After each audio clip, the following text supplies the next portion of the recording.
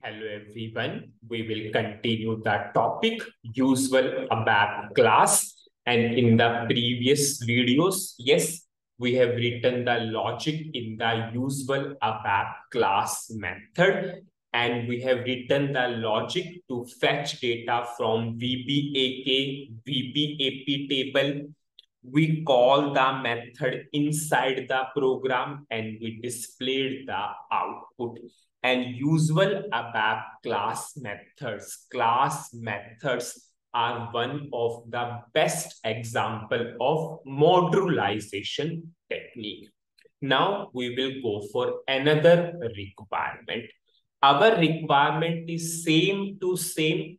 The only difference is rather than single sales document number, now we will go for multiple sales document number. We will go for range of sales document number, or we will go for multiple inputs of sales document number. Output is same to same.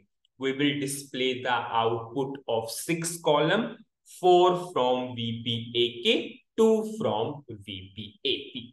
And same to same example is explained in function module topic also. The only difference is at that time I took order header and order item table. Now we are taking SAP standard tables, means sales document header and item tables. Now, we all know very well, whenever we want to give range or whenever we want to give multiple values, we always has to go for select option. So this is our select option. This is called as low value. This is called as high value. And this is called as multiple selection. Firstly, we will understand full select option. And in the previous videos also, during the function module and in ABAP programming, when I explained select option, we put so much stress at that point of time also. Because we should firstly understand select option internally, then only in that case we will be able to proceed. So firstly, the picture of select option should be clear in our mind. Suppose I will firstly put a breakpoint and firstly we will understand select option. Because now we want to go for multiple input or range of input. So firstly, we should understand the select option. Suppose I'm giving a single sales document number and I'm going to execute button. This is low value, low.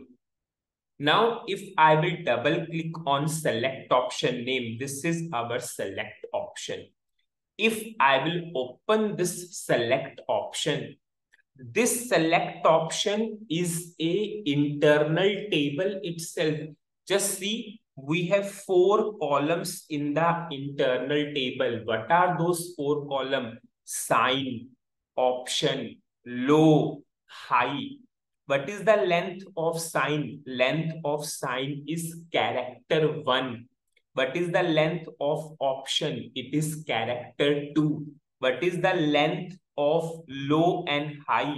It is character 10. Why it is character 10? Because our sales document number is character 10. If I will show you sales document number, our sales document number is character 10. That's why our low and high is of character 10. So a select option is always a internal table. This is the first understanding we must have. And that internal table has 4 columns: sign, option, low, high. See, as of now, I gave low value. So what is relational operator? It is equal to. Now, suppose I'm just executing. Now, I'm going for low and high both, suppose. 44, 45. Now I'm giving low and high both. So if I will show you select option, so it has 4 column. What is sign? Sign is I. I stands for include. What is the relational operator? Have you seen? It is between. Previously, it was equal to, because we gave only low value. Now we gave low and high both. So we have the relational operator between. Suppose rather than range, now suppose I will go for random value. Suppose I will go for 1. Suppose I will go for 44 and I will go for suppose 47. I'm now going for random values which are not in range.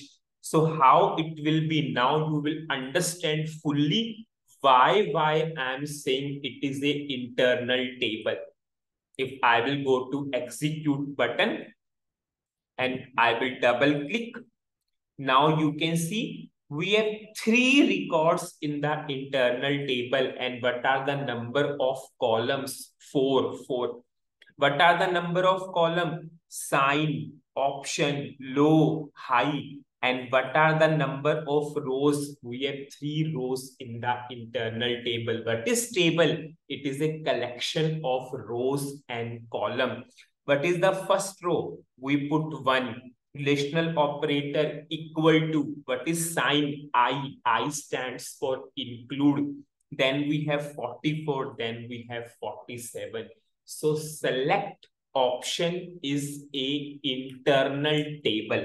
Then I will come to that part also. It is with header or without header. So first important understanding is select option is a internal table of 4 columns. Now we will start with our logic part. Now we will not write the logic in the program. Our logic will be in the usual ABAP class method. So I will go to the usual ABAP class. Now it is totally your wish.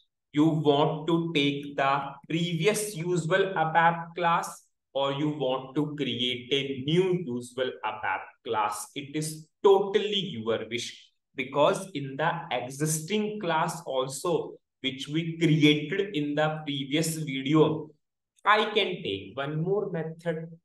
Ultimately, it's our wish. In the project, for every purpose, we are not creating individual classes. In one class, we will go for different methods and we will call those methods. Suppose, now I will give some name to the method. Suppose I'm saying get, okay, suppose now I will give the name get multiple data, so that we can understand that we are getting the details of multiple sales document number. Now I will take the method as instance method and it will be our public. I will give that description. You can create a new class also. It is totally your wish to get the details of multiple sales document number.